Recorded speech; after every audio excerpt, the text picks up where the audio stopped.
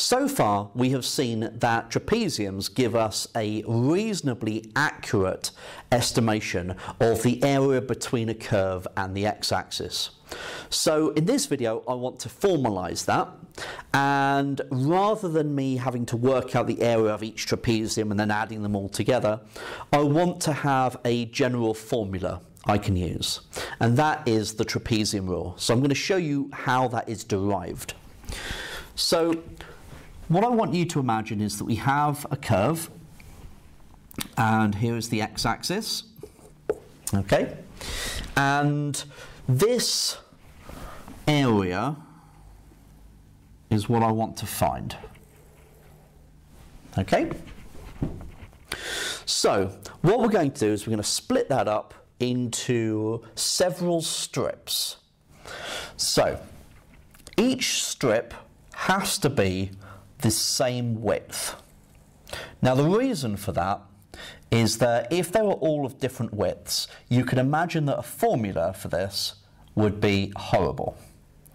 So it makes sense to try and make sure that each strip is of the same width. Now I'm just going to have to probably go a little bit further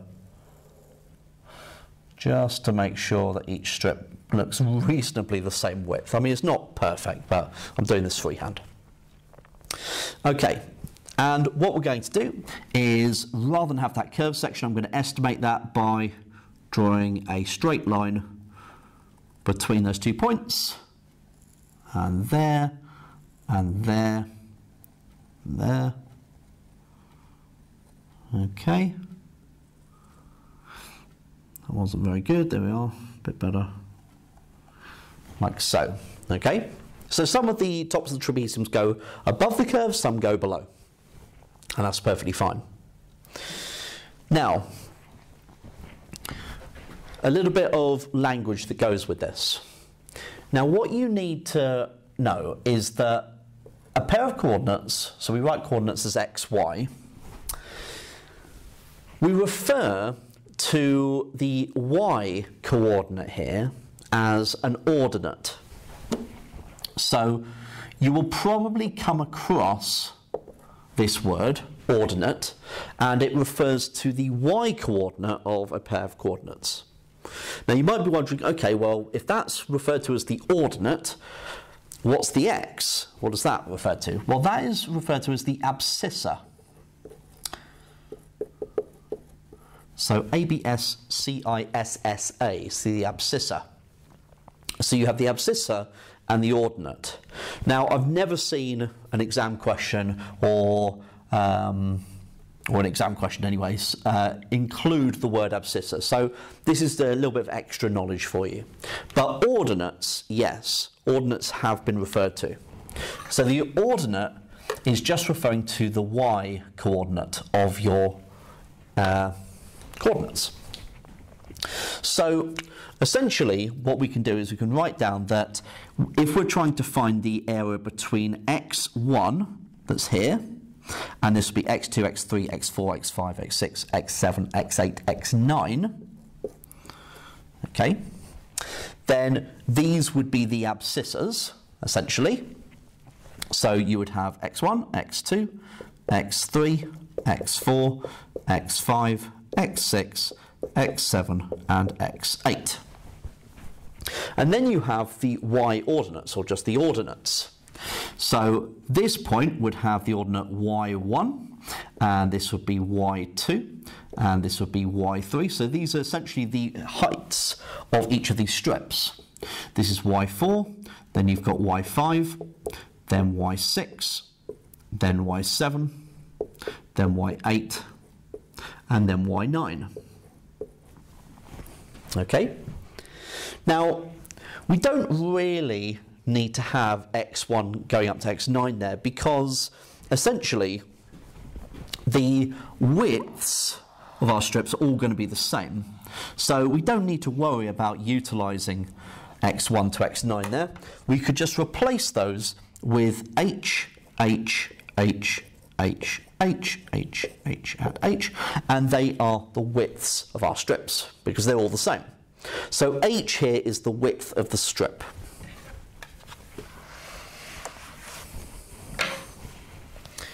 So h equals width of strip. So we have 1, 2, 3, 4, 5, 6, 7, 8. 8 strips. Whereas we have 9 ordinates. Okay? So quite often with a trapezium rule question, it will say estimate using the trapezium rule using 8 strips. Or it might say using 9 ordinates. Okay? So you need to understand that there's always going to be one more ordinate than there is strip. Okay? Or strips. So, what we now want to do is to work out a generalized formula that we could utilize for this. So let's focus in on the area of the first trapezium. Now the area of a trapezium in general is going to be 1/2 times A plus B times H, where if this is my trapezium, then this is H, this is A, and this is B. Okay, so that would be my formula.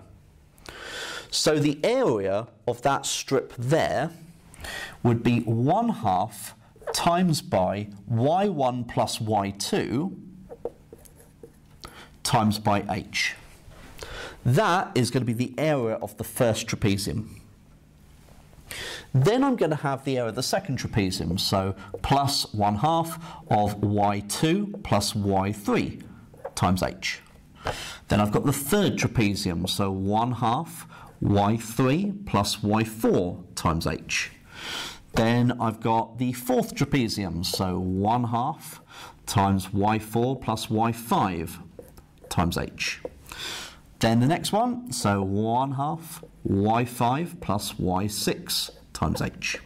Then the next one, 1/2 y6 plus y7 times h, plus the next one, 1/2 y7 plus y8 times h, and then the last one, 1/2 y8 plus y9 times h.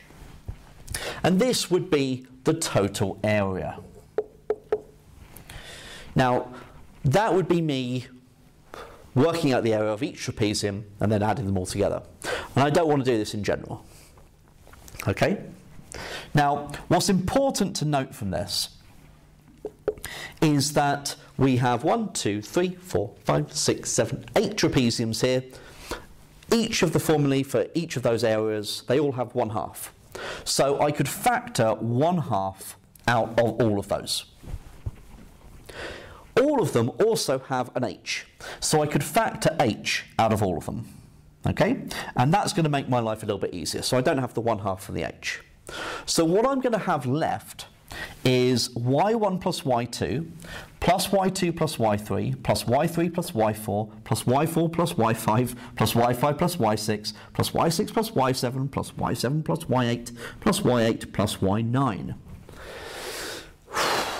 Now, you will notice that when you have y1 plus y2 plus y2, each time we had 2 y2s, we had 2 y3s, 2 y4s, 2 y5s, 2 y6s, 2 y7s, 2 y8s. We've got one of the y1s, we've got one of the y9s. So I could write y1 plus y9. Okay, just single those out. I've only got one of each of those, but I do have 2 of all the other ones. I've got 2 of y2, y3, y4, y5, y6, y7, and y8. Okay, so what I've got here is 1/2 h times by the first plus the last ordinate plus 2 lots of the rest of them. And that is how I remember the trapezium rule. 1/2 times h times the first plus the last plus 2 lots of the rest. And this is a very easy formula to work with. Now, You are given the formula for the trapezium rule in the formula booklet, and AQA's one that I'm looking at will be similar to the ones, if not exactly the same as the ones in the other exam board formula booklets as well, formula sheets. And what it says is that the integral between your two limits, a and b, of f of x dx will be approximately equal to 1/2 times h times by, so they use a curly bracket here. Now they start counting from y is 0. Okay, so rather than y is 1, they start with y is 0. Okay, so y0 is the first term. And you're going up to the nth term. Okay, so yn would be your last term. Plus 2 lots of the rest. So that would be y1 plus y2 plus y3 plus y4, etc. And they go up to the penultimate term, which would be one below this one, or one before that one, would be yn minus 1. And so this is the formula that you see, where h is the width of the strip, which can be calculated by taking your upper limit, take away your lower limit, so b minus a, and dividing it by the number of strips. So n here is the number of strips, and that will be given to you in the question. But remember, it might be the number of strips, or you might be told the number of ordinates. So in our case here, there were 9 ordinates, so you would have to know that we would have to subtract 1 from that and put in n as 8. So 9 ordinates, there are 8 strips. 10 ordinates, there are 9 strips. 12 ordinates, there are 11 strips, and so on. Okay?